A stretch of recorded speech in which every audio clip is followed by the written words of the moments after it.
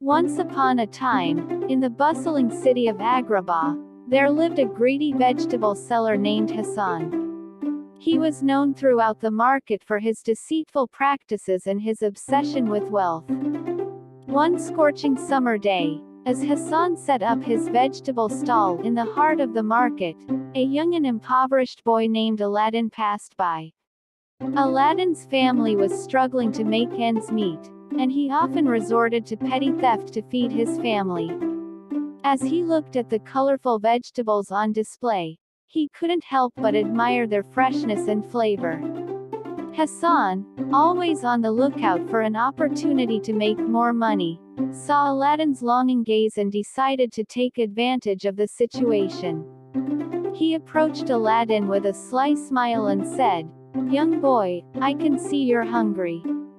How about a deal? I'll give you a bag of these succulent vegetables, but in return, you must fetch me a mysterious lamp hidden deep within the Cave of Wonders. It's said to contain great treasures." Aladdin, driven by his desire to taste the delicious vegetables, agreed to the deal without hesitation. He set off on a perilous journey to the Cave of Wonders, which was rumored to be filled with deadly traps and guardians. With bravery in his heart, Aladdin entered the cave and found the enchanted lamp. As he reached for it, he accidentally brushed against a dusty old lamp next to it. To his surprise, the old lamp began to tremble and, in a swirl of smoke, a magical genie emerged. "Thank you for releasing me, young one," said the genie. "I am the genie of the lamp, and I shall grant you 3 wishes." Aladdin was overjoyed and wished for food to feed his family.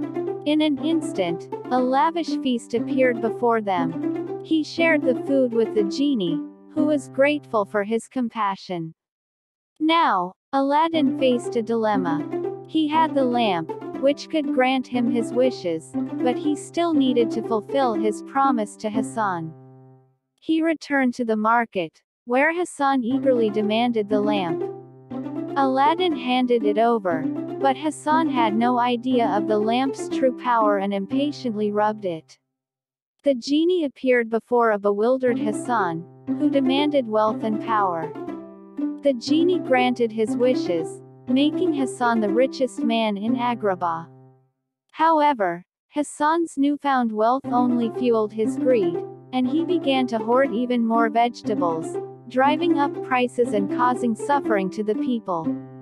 Aladdin, realizing the lamp's true potential, managed to retrieve it once more, and this time he wished for a fair and just rule in Agrabah. The genie transformed the city into a haven of prosperity, with wealth distributed equally among all citizens.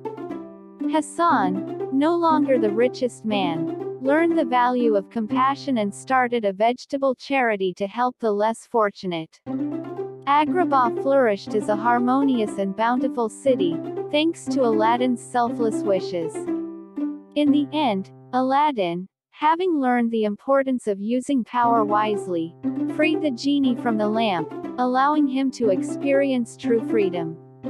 The two became lifelong friends, and their adventures continued, but now focused on spreading kindness and happiness throughout the land.